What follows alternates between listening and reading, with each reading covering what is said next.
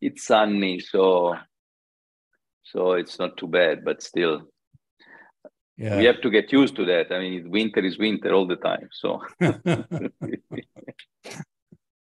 well, now you are an Austrian citizen, more or less. So yes. you don't So have I to used complain. no. Yeah. In fact, so yes, I do like all the Austrians. I just work in Vienna, and then every weekend I go to Italy for shopping or to the seaside, like all of them do.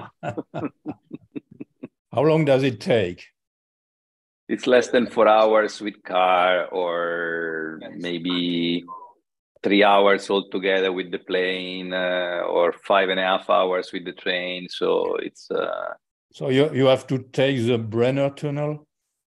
no. I go to Treviso, so it's totally east.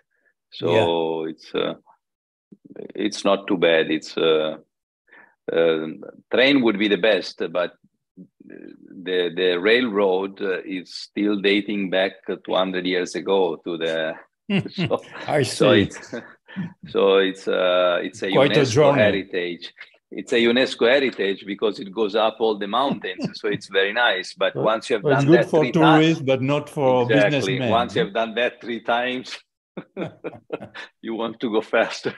So, Kelly, did you get into the YouTube channel? Yes, I managed. Okay, because I texted Bala, so now we don't need him anymore, huh? Someone with 97 had approved and verified it. I don't know who that person is, but okay, very good. So Telly, where are you located? I'm living in France, Lille. Okay. But at the moment, right now I'm in Bordeaux. I see. So we are not that far. Where are you? In Toulouse. In Toulouse, yes. At home in Toulouse. I prefer to stay at home today for the webinar, because if I am in my office at IMFT, I take the risk of somebody knowing at the door or the phone ringing, etc., etc. So it's better to stay at home. To be honest, you and I should have been on a strike like everyone else. Oh yeah. Yeah, but well, you are preventing me from going on strike. I think that would have made a real good impression. And joining the exhibition. Yeah. Good morning. Bala. Hi, Bala. What is the strike for? Still for the pensions? Yeah, from 62 to 60. The pensions, actually. Yeah, the increase in the age of pension. Yeah.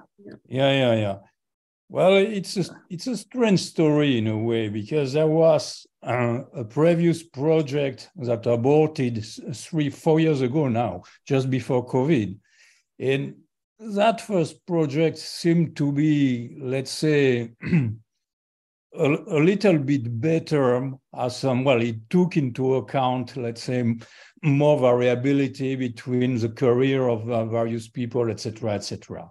But the second project seems to be entirely focused on the idea of, let's say, making the system financially stable, reasonable, and but. Well, many people realize that with this system, they will lose something. Well, by the way, I'm not concerned because I'm too old, but for many people, it's a serious concern. Yeah. How you doing, Bala? Very good, very good. So you're sitting on the beach, Bala, as usual. Absolutely. Hey, Jacques, today I have something right after your seminar.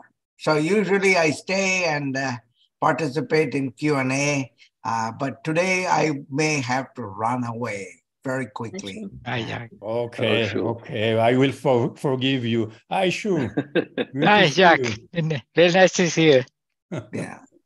Alfredo, you're going to do the introduction, right? Yes. Okay, very good. And I think that, Jacques, you will speak for about 45 minutes. Then there will be question and answer. I have in mind.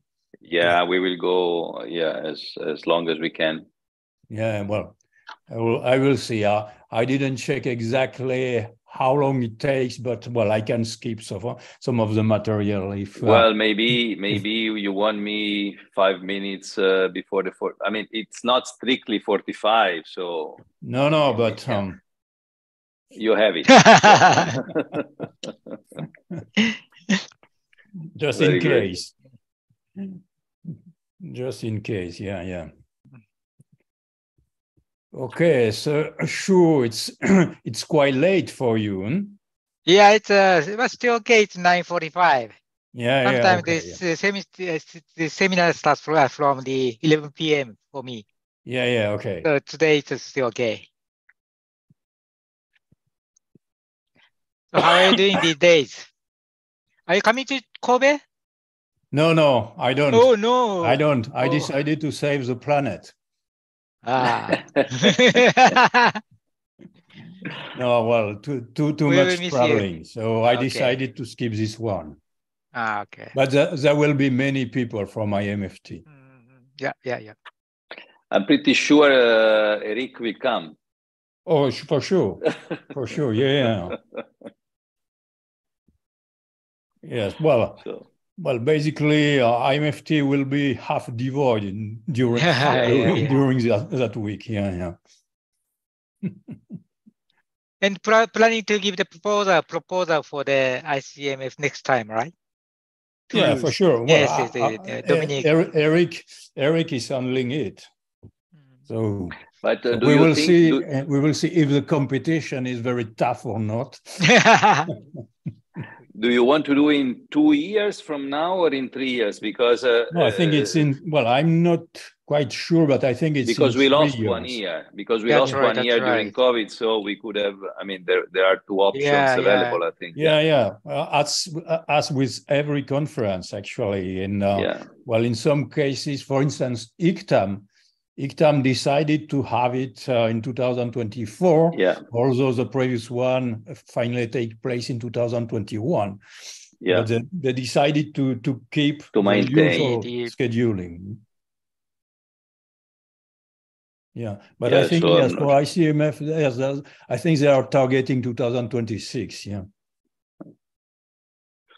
Okay. I don't know. I think it's again a matter to be discussed in the committee, right? It's not sure, right, Shu? Right. I'm not committee member now, so I don't know what's going there. Murai will be the chair, and Dominic Ruggiando will be in the committee. No. Eric will do it. Okay. Eric Clement. No. Yeah. But there's a governing board, right? Yeah. Yes. And the governing Dominic board. is on the governing board. Yeah.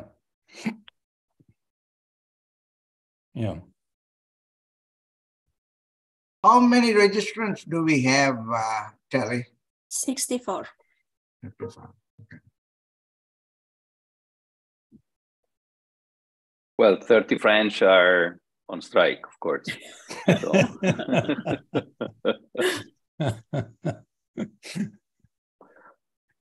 Yeah. Well, of course. Well, for people in the US, well, especially on the West Coast, is not so pleasant. But what to do? But historically, very few were attending from West Coast anyway. And most of the people were from China, Japan, and Asia Pacific. So we learned over the years that it's better to keep the time friendly, I mean, to the extent possible, but still it's quite late. It means that you have to do something. That is, you have to go to California and tell them, that they have to attend, otherwise, they will miss rocket science. Yeah. Well, I mean, we try to involve some Jacques, because the demographic is such that there are 10 times more people doing multi-phase flow now in China. And Sure. So what can you do? I mean, you can't change those numbers easily.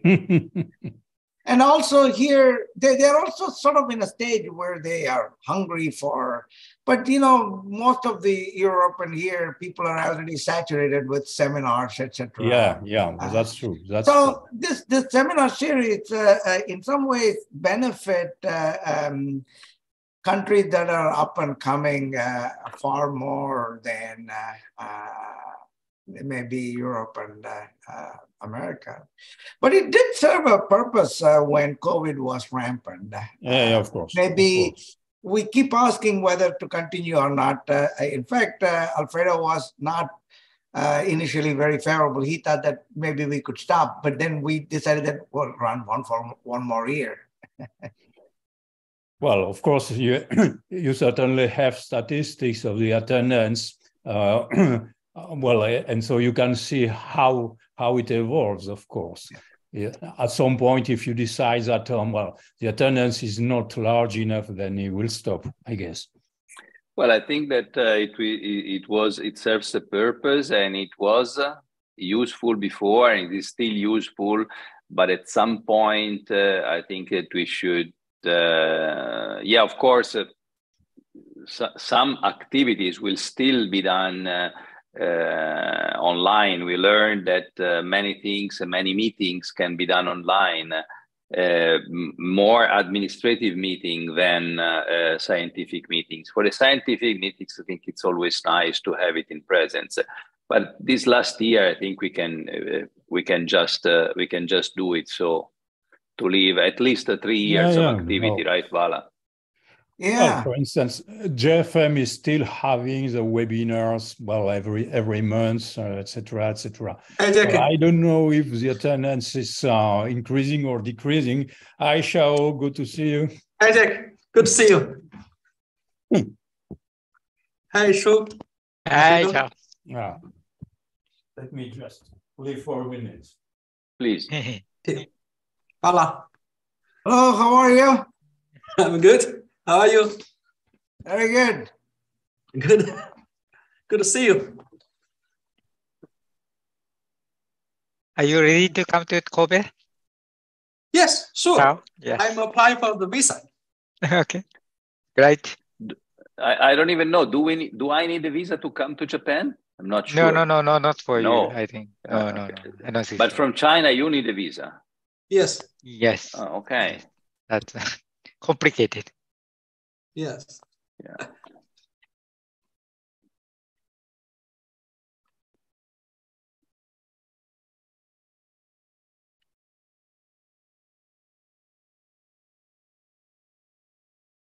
So people are still taking masks, in Japan. In Japan? Yes, people are taking masks for the. But on a voluntary base, or the outside it is allowed to take off, but still people are taking. So you must wear a mask. No. It's not the outside of the inside. Inside it's a kind of the still, but outside now it's okay. But still people are used to wear. Okay. So we bring our mask because here nobody is wearing masks. Okay. Yeah. Eric is coming. Well, here in Europe, somebody is still wearing mask on a voluntary base. For instance, especially if you go on the train or if you go at the airport, you will find people with here in airplane, maybe about half a dozen wear masks, even in airplanes. Good morning, Greta. Hello, good morning. Hello, Greta. Is that sunlight Eric. the one I see on your back from the window, or is already sunny in your place? Of course, it's always sunny in Baltimore. Greta, are you confused?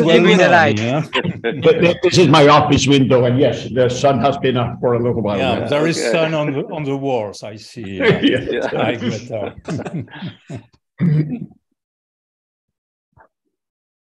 So the train, people, I think more than 90% of the people are still wearing the masks. That's a lot, yes.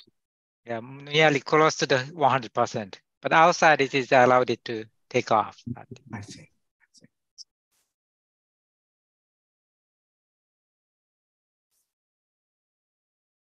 But the policies keep changing. I mean, find out what's the policy first week of April. Yeah. I think I'll come to Kobe by train.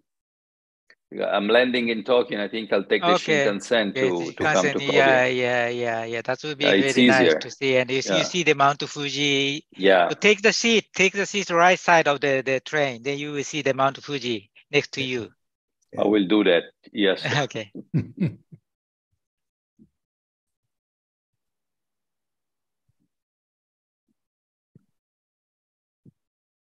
Yeah, Mount Fuji looks nicer from a distance. You know, I actually climbed Mount Fuji many years ago. Yes. It's better to see from the outside, not climbing. So, Greta, that would be a one-day trip, or you need multiple days? It's pretty much a one-day trip. My son was with me, and we climbed sort of halfway up late at night, and then timing it so that we arrived at the top in the morning. I see. And then, you know, we saw sunrise. It was actually not as impressive as I had thought it would be, but and then when we came down sort of the same day, so. It was cloudy. Yeah. No. Mountain tops are better from far away. Yes, it is.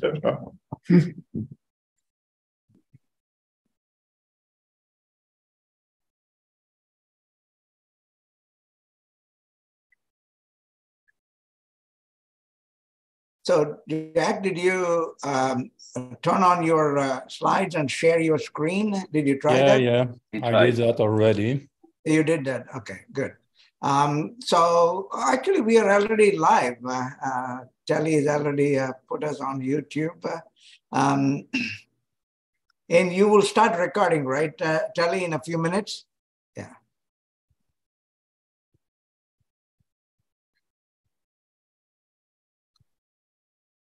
Still have 4 minutes, so in a couple of minutes we already started recording, right?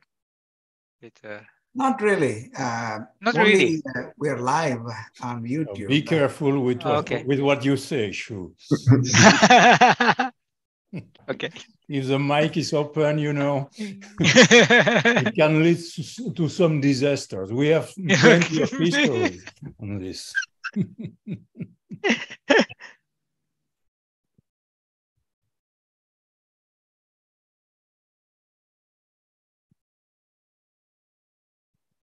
So is this exactly we started 2 years ago, right, Bala?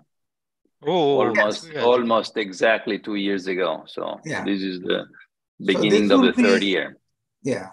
So this will be 2.5 years. This will be start of the sort of a third year in a way. Yeah, yeah. So Jack will be giving the inaugural for this season. But actually, Rama spoke a couple of weeks ago, no? No, she will speak.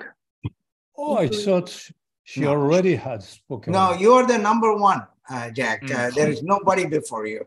Oh, but I felt very honored that Rama spoke first.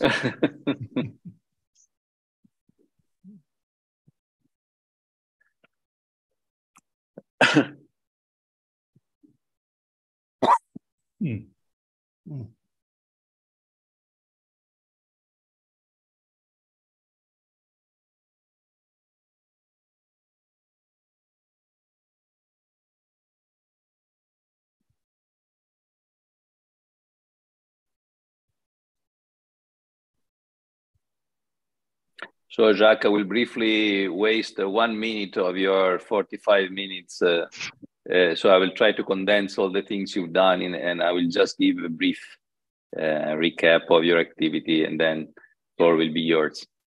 Yes, please be brief. I will.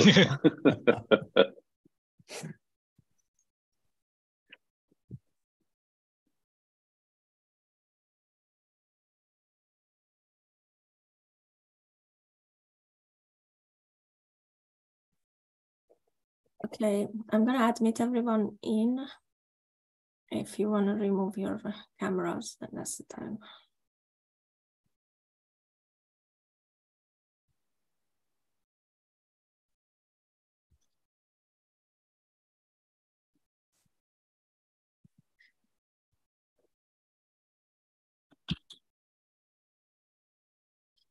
Okay, Telly, can I share the screen? Yes, sure. Okay.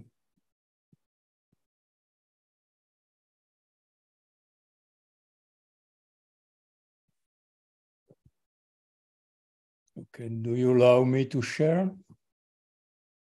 Yes, you can share, please. I can share. Mm-hmm. Okay, yes, fine.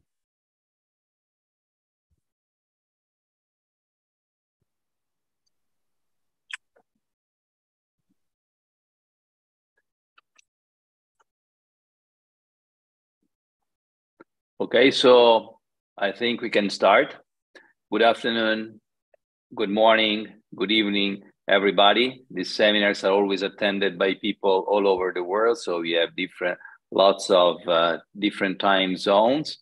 My name is Alfredo Soldati, and I have the pleasure to introduce Jacques Magnaudet, the inaugural speaker of these semester seminars. And we were just doing the math, and this is the third year we are running this seminar series. So we are very happy to host you here in such a large number for this inaugural lecture of this seminar series. Just 2 words.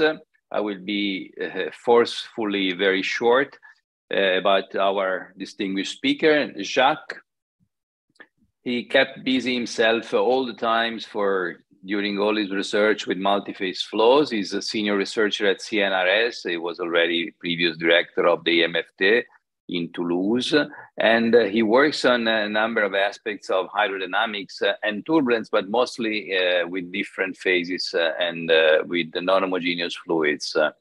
He is using a mix of theory and numerical simulations to come to good insights and deep insights in the physics of multi-phase flows. And today he will speak about particles and bubbles which go through interfaces and stratified layer. Just one thing to mention, he's currently the Secretary General of the European Mechanics Society, and he's also editor of Journal of Fluid Mechanics. Please, Jacques, floor is yours. We look forward to your talk. Well, thank you very much, Alfredo. So good morning or good afternoon or good evening, everybody. So depending on where you're staying. So it's a great pleasure for me to deliver this webinar today. And I have to thank Bala and Alfredo for inviting me here. So today I've decided to speak about, let's say, effects of stratification on all sorts of particles, because I think this is an important topic and perhaps it's not so well known in the two-phase flow community. So,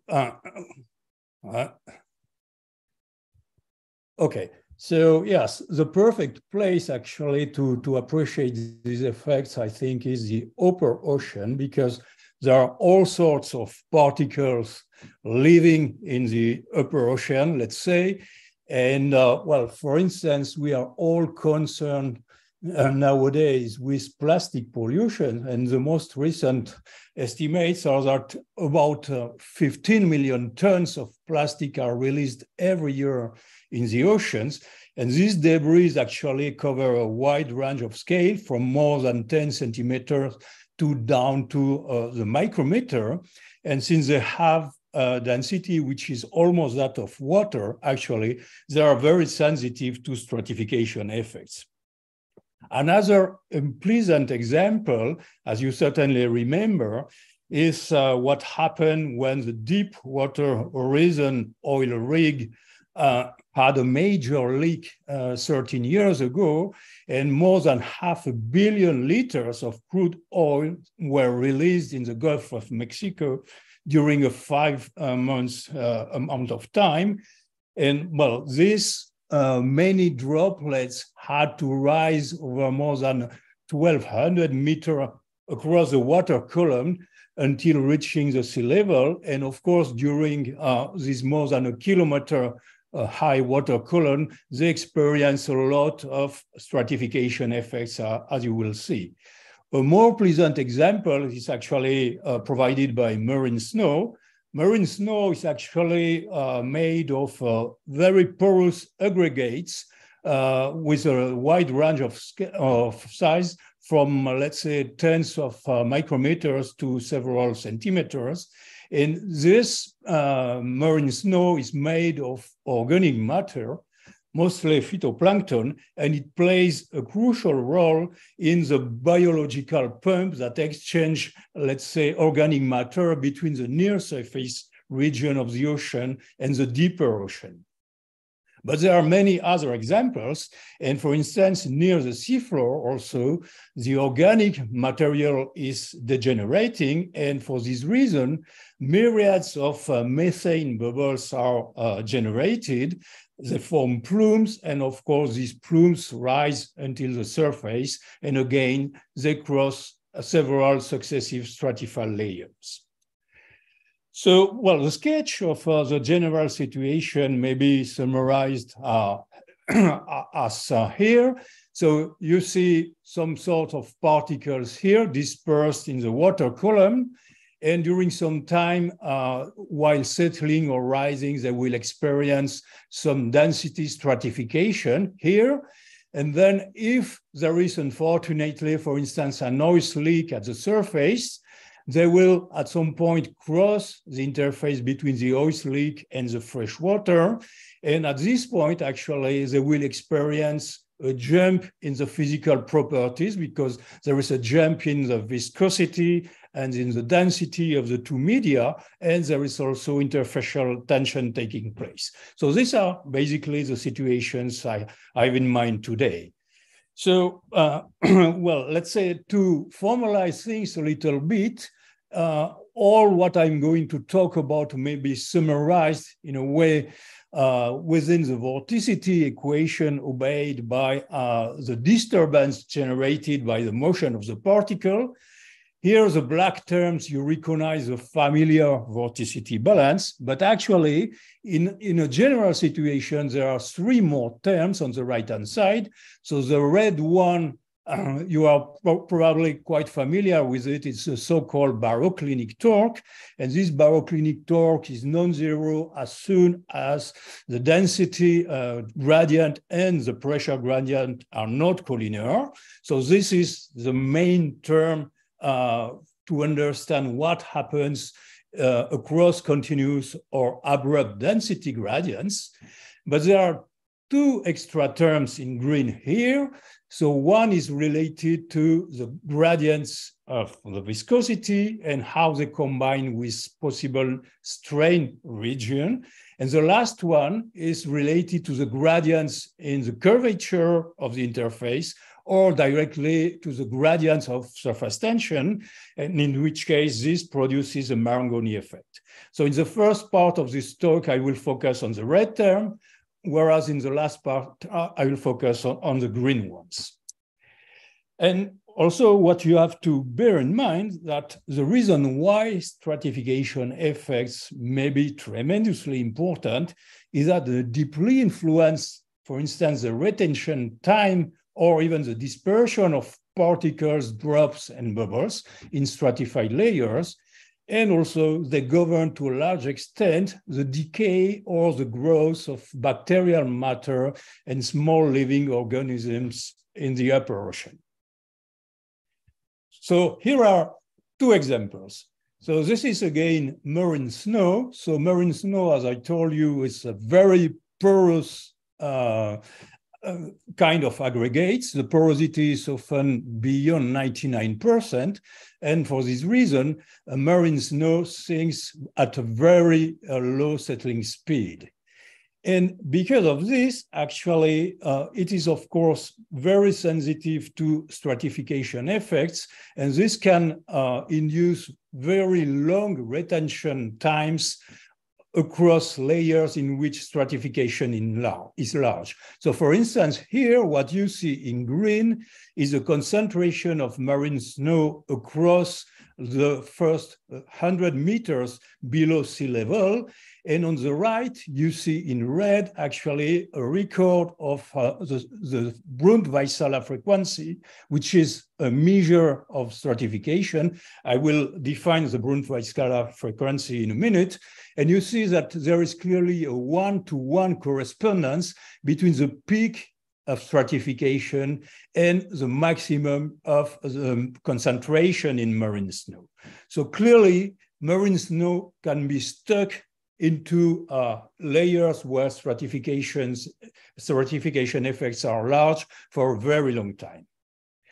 Here is another kind of particles, so to say, which this time is a large Reynolds number particle.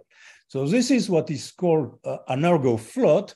Argo floats are Lagrangian observational floats. There are more than 3,000 all over the oceans nowadays. And these floats are used to monitor various quantities such as temperature and salinity. And the nice thing with these floats is that by pushing a piston in and out, you can actually adjust their net weight. And by this, you can decide at which depth in the ocean the float will stabilize. And the interesting thing is the plot which is here, which shows how the settling or rise velocity of the float varies with its net weight.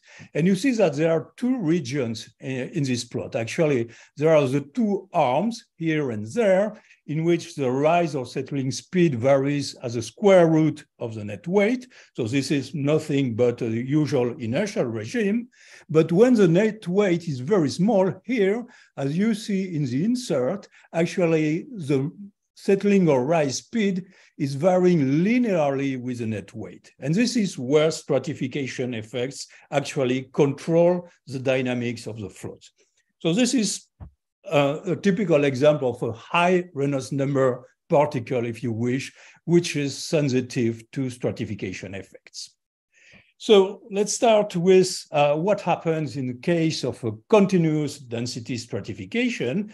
So the canonical situation is that of a sphere, for instance, settling with a constant speed W within a layer in which stratification is linear. And in such a situation, it's known that stratification has two main effects. First, it enhances the drag, and there have been several asymptotic predictions of this enhancement in the literature. And second, it may also dramatically modify the usual wake structure, and I will show you some examples of this in a moment. So the intuitive idea to understand the influence of stratification on such particles is to say that the body motion in some sort distorts the isodensity surfaces, which are called the isopygnals. And because of this, actually, the body drags a certain amount of light or heavy fluid with it. And this dragged volume of fluid actually results in a net buoyancy force, which can be positively or negatively buoyant. But in all cases, this force cooperates with the drag resulting from the settling or rise of the body. Of course, well, the next question is how can we define quantitatively the relevant drag volume? And so to formalize this a little bit more, let's consider the governing equations of the problem. So we consider a sphere with radius r, which settles with a velocity w in a linearly stratified fluid. And so the density at the position of the particle is just the sum of the background uniform density plus a linearly varying density due to the background density gradient. And this term, of course, depends on the current position of the particle plus some disturbance. And of course, the motion of the particle also induces some disturbance velocity, which I note U prime. So once you normalize all things properly, you end up with the following set of governing equations. So here you recognize the governing equation for the density disturbance of the stratifying agent. There is, of course, a diffusion term in this equation, which is inversely proportional to the Peclet number, but there is also a source term, which results from the background density gradient and the settling velocity of the particle. And then in the Navier-Stokes equation, of course, there is also another source term, which is just due to the variation of the buoyancy force. So we adopt, of course, here the Boussinesq approximation. And so the problem depends on three dimensionless numbers: the Reynolds number, based on the settling speed, the Peclet number, which involves, of course, the molecular diffusivity, and the Froude number, which is a ratio of the settling speed dividing by the characteristic speed of stratification, in which N again denotes the, the Brunt-Väisälä frequency. And of course, there are also conditions to be imposed at the sphere surface. And for instance, if we assume that the sphere is non-porous, then we have to say that there is a no penetration condition for the stratifying agent at the sphere surface. So regarding the Brunt-Väisälä frequency, here are some orders of magnitudes. So typically in the upper ocean, the Brunt-Väisälä frequency is about 0.01 hertz.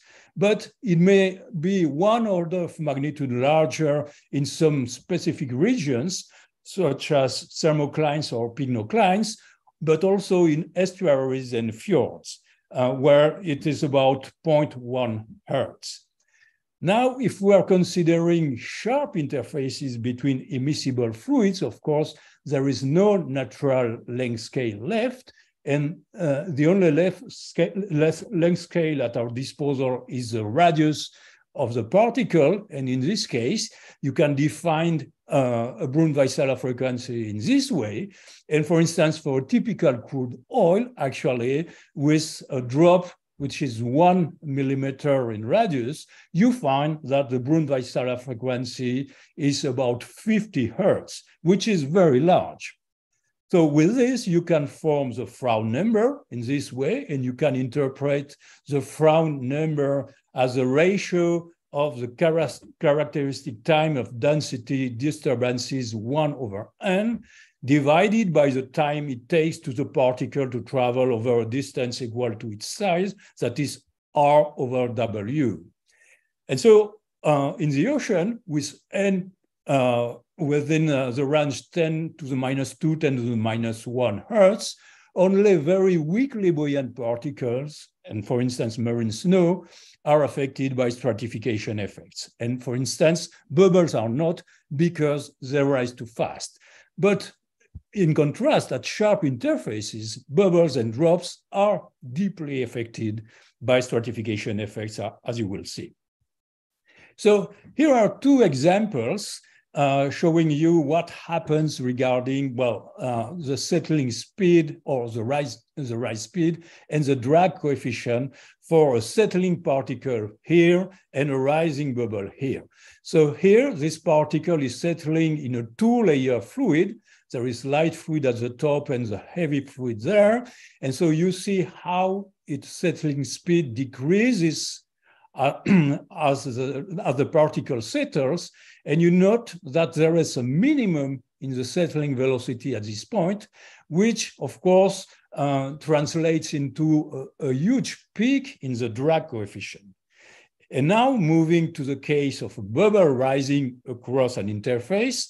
So the bubble is coming from the heavy fluid, then its velocity decreases at the interface. It goes through a minimum, like the solid particle here, and then it recovers a new rise speed in the upper fluid. Okay, so this is exactly the same phenomenology in both cases. And in both cases, it's the density difference that creates this minimum here. So to get a little bit more into details, I will now comment on some results that we obtained a few years ago with my colleagues Jay Zhang and Mathieu Mercier by performing DNS around a settling sphere up to Reynolds number of a few hundreds and Prandtl number, of 700, which corresponds to salt in water. And by the way, actually, you may notice that this implies Peclet numbers of more than 10 to the fifth, which is quite demanding from a numerical point of view. So here, what you see on these plots actually is, well, in color, you see actually the isosurfaces of the vertical velocity around the particle. And this vertical velocity is measured not in the sphere reference frame, but rather in the laboratory frame. And this is important, and you will see in a minute why. Then on the left side of each frame, you see these black lines, which represent the isopignals, whereas on the right side, you see the streamlines, again, in the laboratory reference frame. So, well, here we are considering low Reynolds number, 0.05, and from left to right, we go from Froude numbers of 5 on the left to 0.5 on the right, and we consider two different values of the Prandtl number. One which is about unity, so typical of a gas, whereas the second one is 700, which is typical of salt in water. So what you see is that when the Prandtl number is about unity, then the Peclet number and the Reynolds number are both small in this situation. And so the flow structure here or there preserve a 4-half symmetry typical of the low Reynolds number regime, whatever the Froude number. Now, if we move to Prandtl number of 700, then the Peclet number is already quite large. So you see that the isopignals are no longer symmetric, which means that some light fluid is dragged by the sphere. You see here the deflection of the isopignals. And then two different situations may occur. If the Froude number is still large, then, well, this distortion of the isopignals doesn't influence the velocity field at all. That is, you see that the velocity field here preserves the 4-half symmetry it has there. But now, if we move to a low Froude number, then the flow structure changes tremendously. Here you see two things. First, you see that there are now closed eddies. So keep in mind that the system is axisymmetric. So this means that here we are looking at toroidal eddies. So there are toroidal eddies forming around the body. And you see here the red color. And the red color, if you look at the color bar, means that the velocity in the wake here is positive.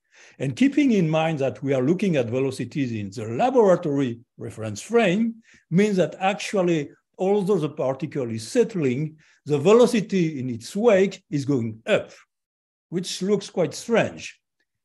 And things are even stranger if we move to larger Reynolds numbers. So here we are considering a Reynolds number of 100, because now you see several features. For instance, you notice that there is no standing eddy past the particle. So your favorite standing eddy, which you expect to find at such a Reynolds number, doesn't exist anymore when the Froude number is of the order of some units. Okay, it has been completely removed by stratification effects. Then the closed flow regions, that is the toroidal eddies we already saw before, are still there.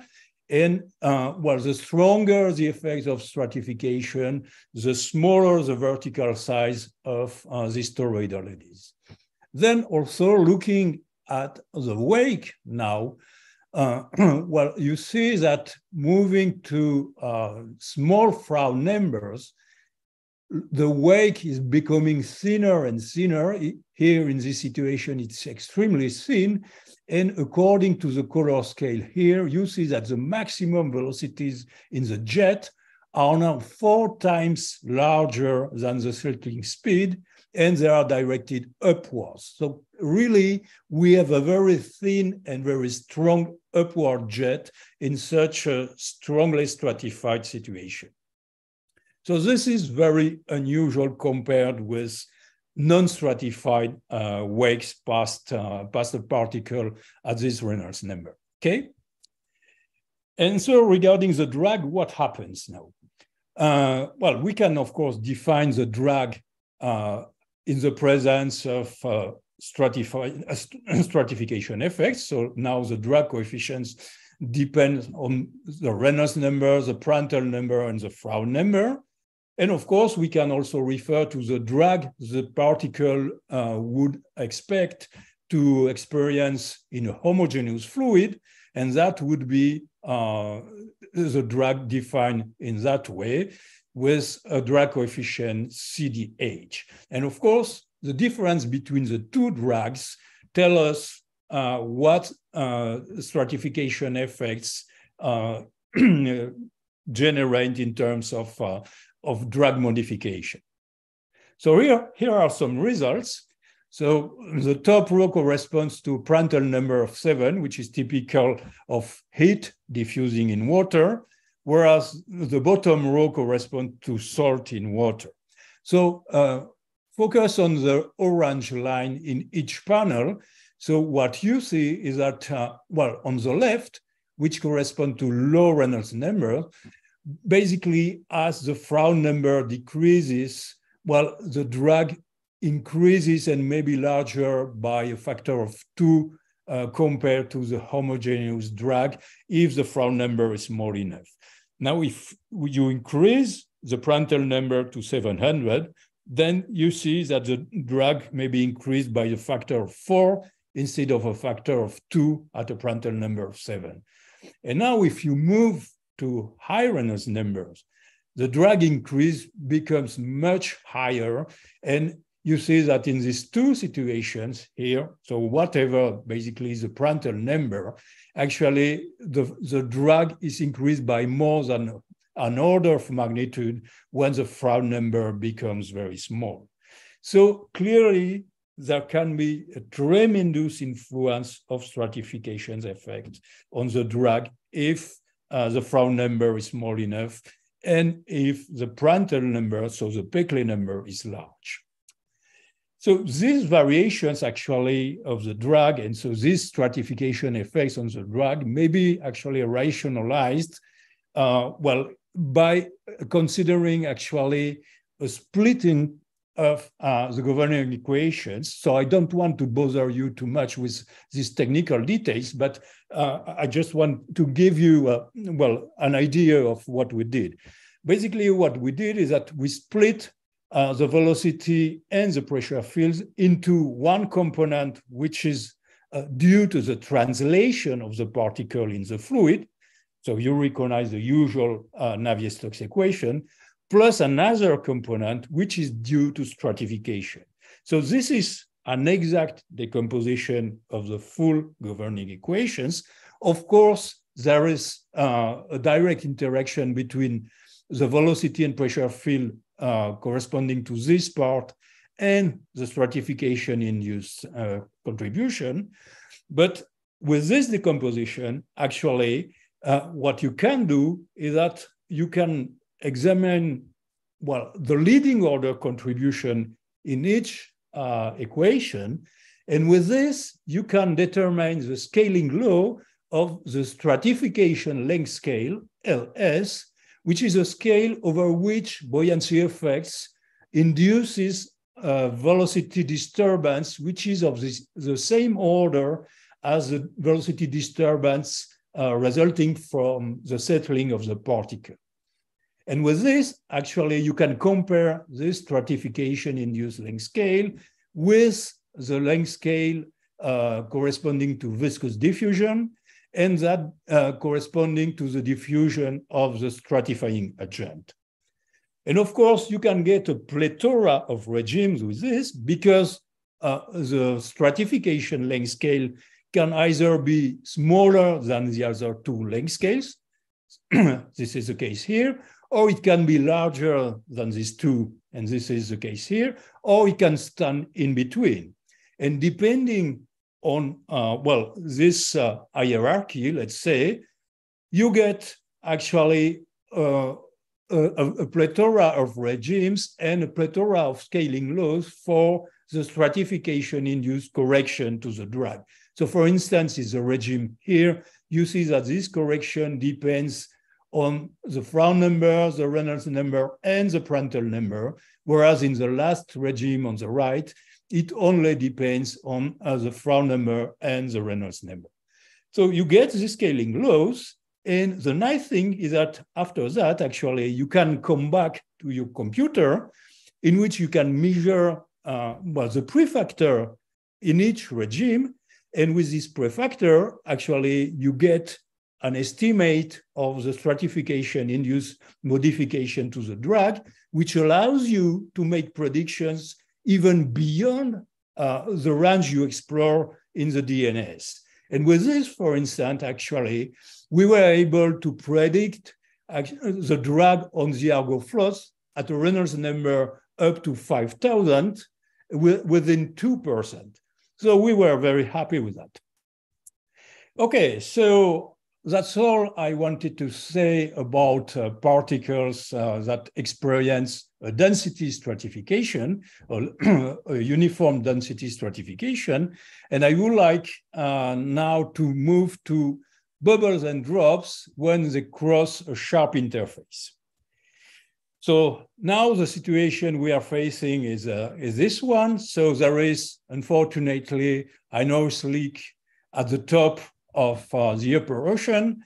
So we have a certain viscosity and a certain density within the ice leak, which differ from those of the fresh water below it. There are two different interfacial tensions between the drop or bubble and well, the surrounding medium here and there. And there is also an interfacial tension between the ice leak and the fresh water at the interface here. So because of this, actually, there is a density contrast, which translated into a Froude number. There is also viscosity contrast, lambda, and there are three successive bond numbers which are relevant depending on the position of the drop or bubble within the water column. Okay? So here are two examples of what happens with spheroidal bubbles when they cross an interface. So basically, the two videos you're going to see correspond to the same conditions, that is the same density contrast, almost same Reynolds number of the bubble in the lower fluid, and same three bond numbers. The only difference between the left and right video is the viscosity contrast between the two fluids. Here, the two fluids have almost the same density, whereas on the right, the upper fluid is 50 times less viscous than the lower fluid. So let's see what happens now. So you see this guy crossing the interface, embarking some of the lower fluid and towing a slender column with it. There is a small tip forming at the back of the bubble, but nothing very, let's say, spectacular. So we can play it again.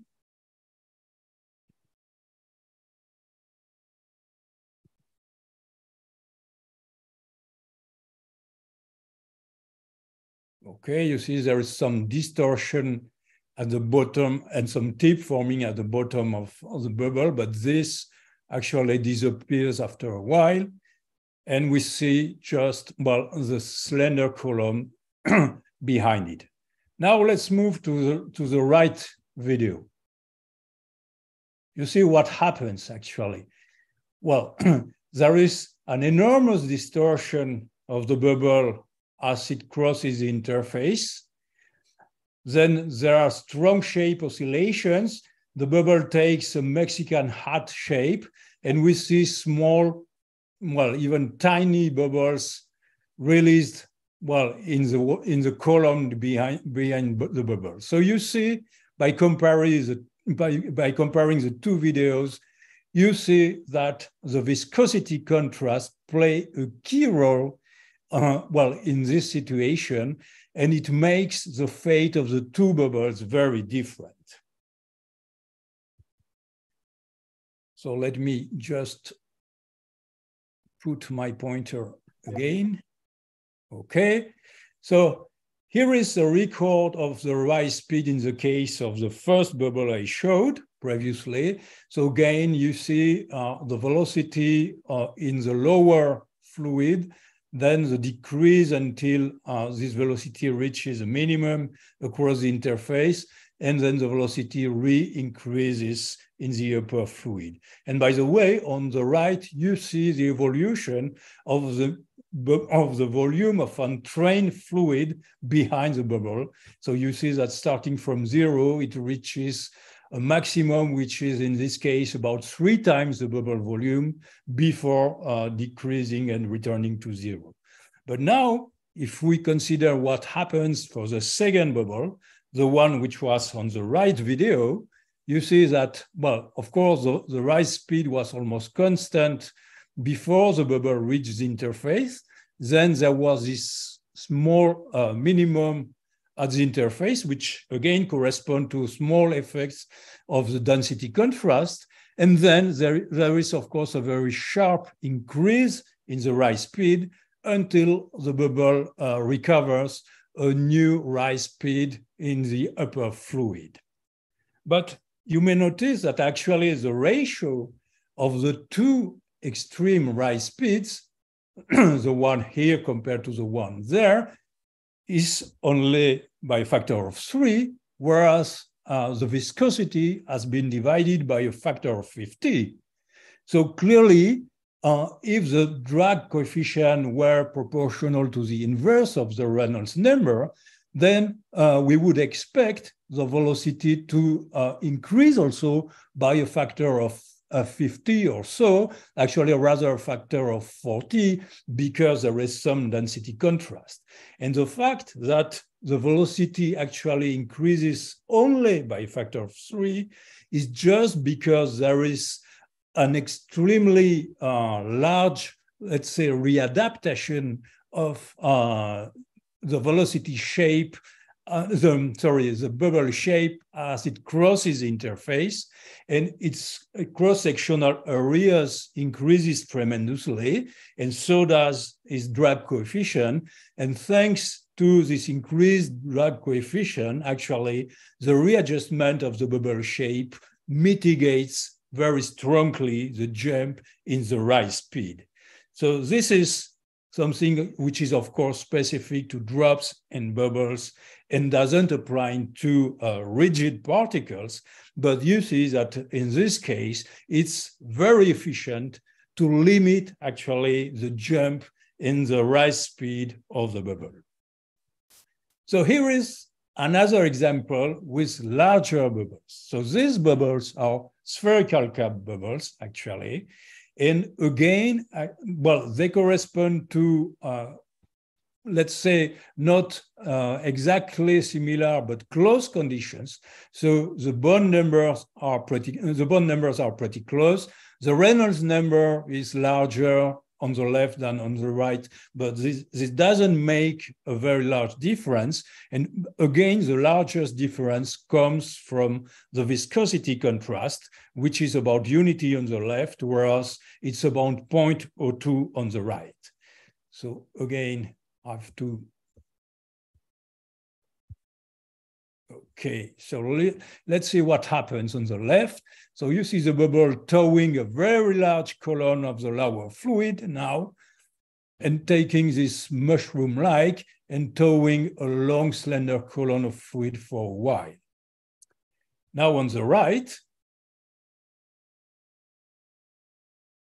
you see more or less the same. Well, the deformation at the back of the bubble is larger, but again, it tows a long and slender column of fluid.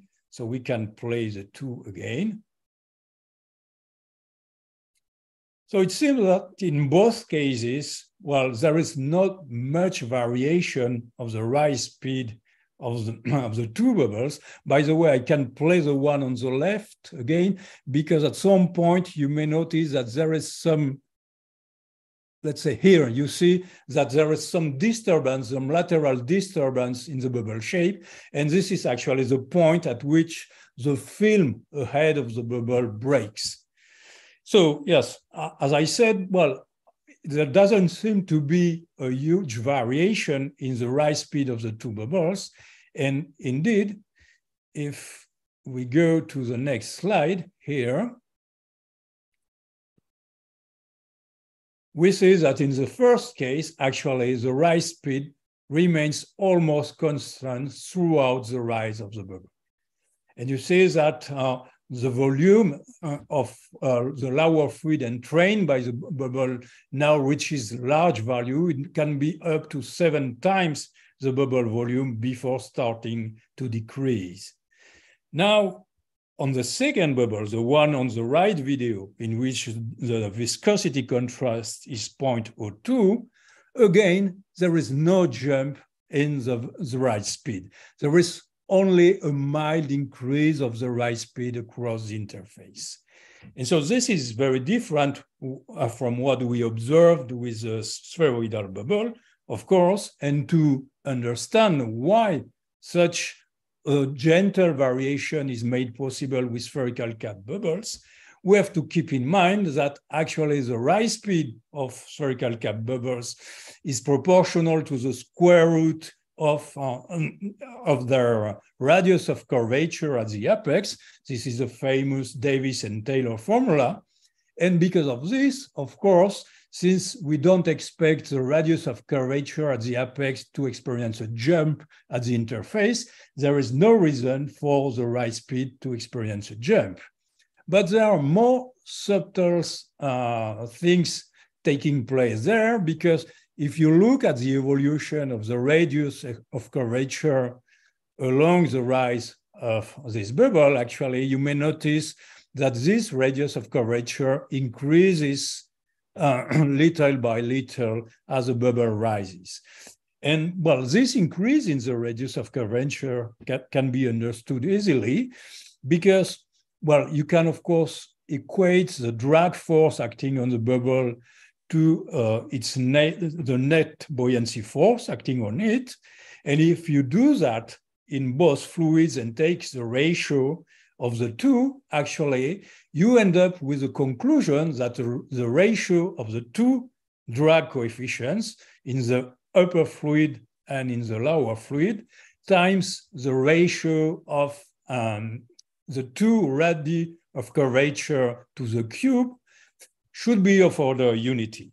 And since the Reynolds number in the upper fluid is much larger than that in the lower fluid, of course, this drag coefficient is expected to be much smaller than that one. And for this reason, actually, this radius of curvature must be larger than that one. And this is why we see this increase here as the bubble rises from the lower fluid to the upper one. Okay, so I think I'm coming to an end on this talk. And so I would like to summarize the main findings I reported. So for instance, regarding first what happened to bodies rising or settling across a continuous density stratification, what I tried to show is that when the Froude number reaches values of order 1, there are distinctive features occurring. There is a distortion of the isopygnals, which results in a drag column of heavy or light fluid that goes with the particle. There is also a true vertical stack of toroidal eddies around the body. There is a downstream jet dominating the near body flow structure at moderate to large Reynolds number. And you saw that the velocity, that is the upward velocity in that jet, may reach values which are significantly larger than the settling speed, which is very unexpected. And of course, you also saw that the stratification-induced drag increases tremendously with the Reynolds number and may exceed by far the drag which is due to the translation of the particle when the Peclet number is large. Then at sharp interfaces, what I showed is that the viscosity contrast is the main player, at least for bubbles and drops, because this viscosity contrast changes the shape of spheroidal bubbles and drops. And thanks to this adjustment in shape, actually, there is a strong mitigation of the variations of the rise or settling speed compared to those of rigid particles. In contrast, for spherical cap bubbles, actually, this viscosity contrast only secondarily modifies the rise speed, because the rise speed in that case depends on the radius of curvature of the bubble and not directly on the viscosity of the surrounding fluid. And all these features, actually, the important thing to keep in mind, and maybe this is the main take-home message I would like to deliver, is that you cannot understand all these features just by considering the drag volume of fluid embarked with the particle. You have to consider how vorticity is generated by the extra terms I showed you in the general vorticity balance in the presence of density gradients, viscosity gradients, or surface tension. These terms play a key role, and this is by considering these terms that we can rationalize what we see in the experiments or in the simulations. And with this, I think I am done, and I thank you for your attention, and I'm ready to take your questions. Thank you very much, Jacques. Really many thanks.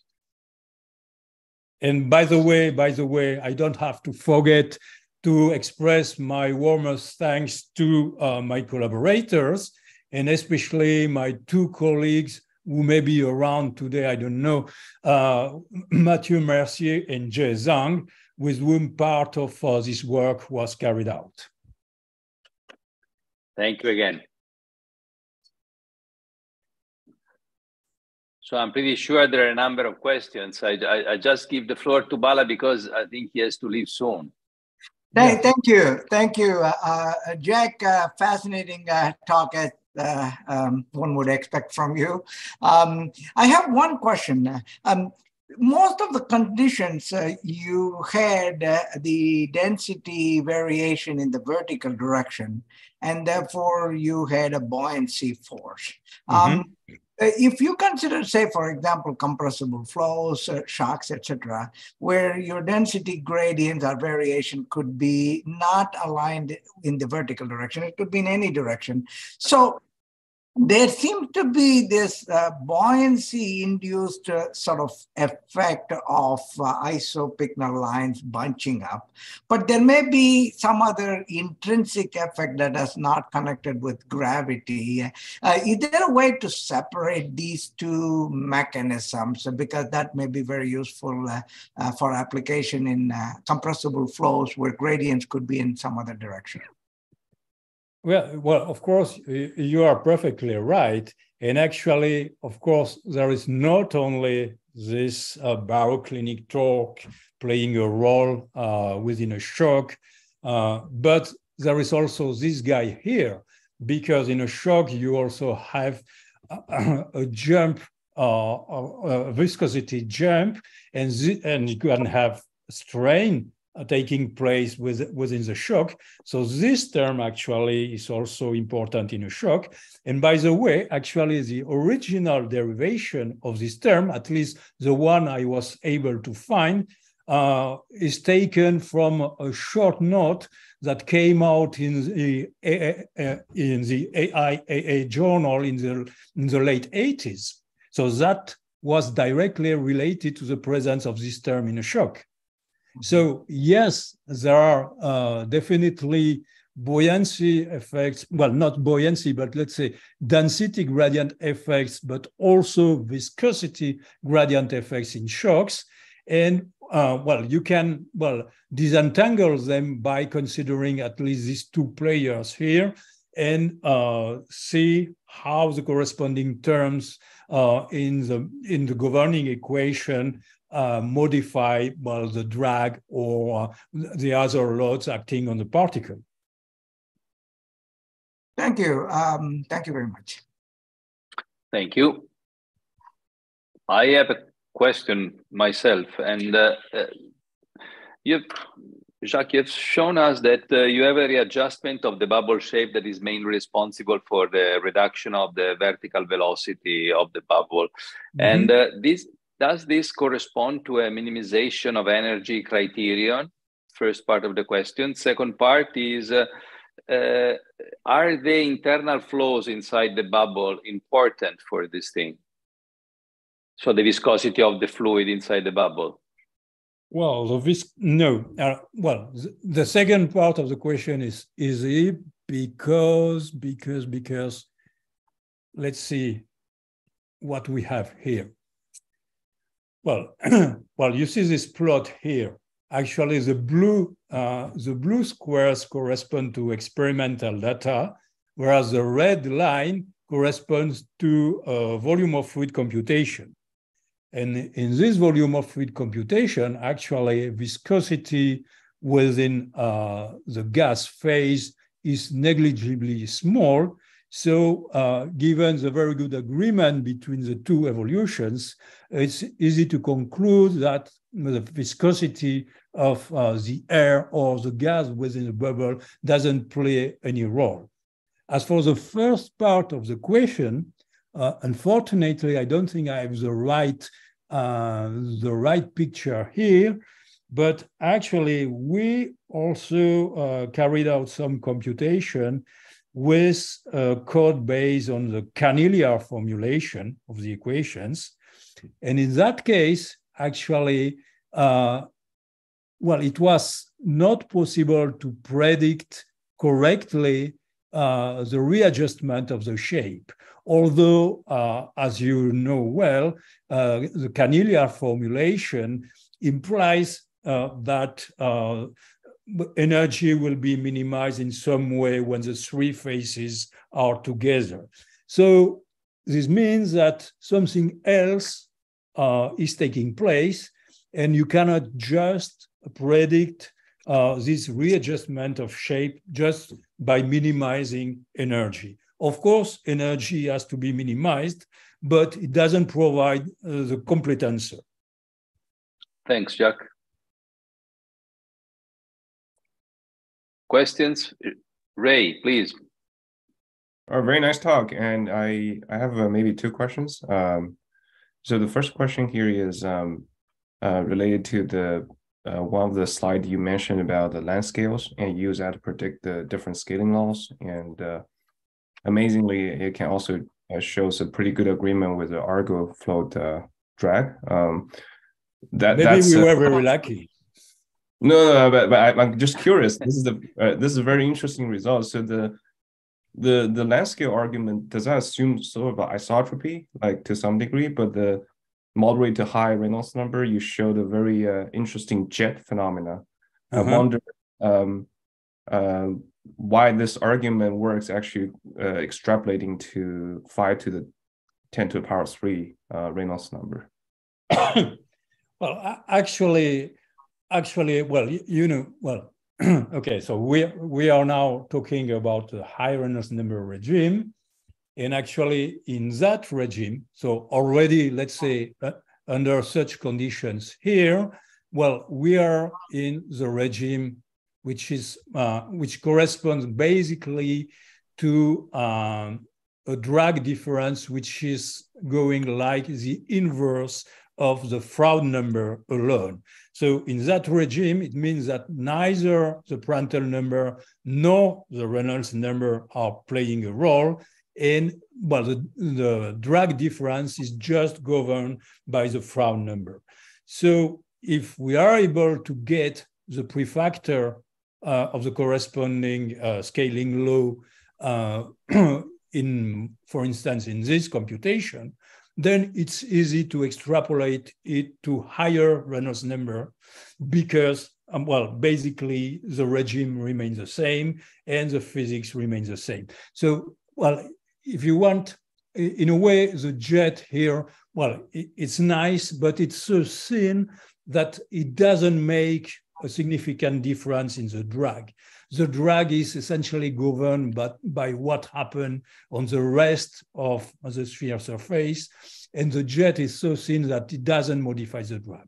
So as long as you know how to describe, well, the variation of the velocity and stress along the particle surface in that regime, then you are armed to predict what happens at a higher Reynolds number.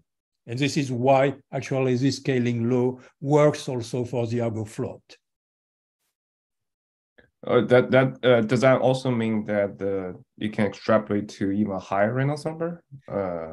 Well, we have to be cautious, of course, because, well, these are axisymmetric computations. And of course, at some point, the flow is no longer axisymmetric. And actually, there is a flapping instability of the jet. But this instability is somewhat specific in that it takes place not at the surface of the sphere, but actually at the top of the jet here. So there is a flapping instability there, but it doesn't seem to have a significant influence on the drag. So we are still exploring this aspect. So I have no definite conclusion at the moment, but I doubt this will change the drag by a significant amount. Okay, thank you. So the second part of the question related to the particle-particle interaction, because this is a very different from in the unstratified environment. I wonder if you put two particles close to each other, how does the stratification affect their hydrodynamic interaction? Yeah. Well, it does affect them a lot. Actually, there have been some recent work on this by Bruce Sutherland and the group of Eckhart-Meibur, some numerical work on this. And actually, well, although I don't think they reach such low Frau numbers, actually, they showed that basically, well, if I am not mistaken, actually, stratification effects, when the particles are settling side by side, actually stratification effects tend to make them getting closer to each other, whereas when they are settling one after the other, so in line, basically, well, stratification effect tend to make them repel from each other. So there is an effect, and this has to be quantified, of course. All right, thank you. Thank you, Ray. Questions?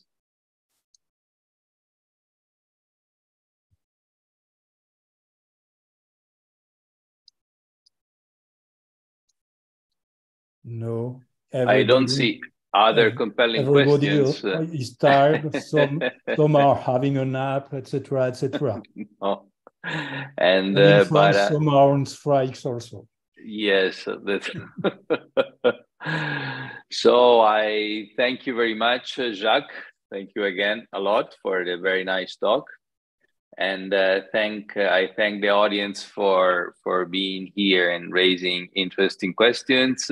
And remind you all that in 2 weeks from now, there will be the seminar of Rama Govindarajan. So thanks a lot for being with us, and suggest our YouTube channel to your colleagues.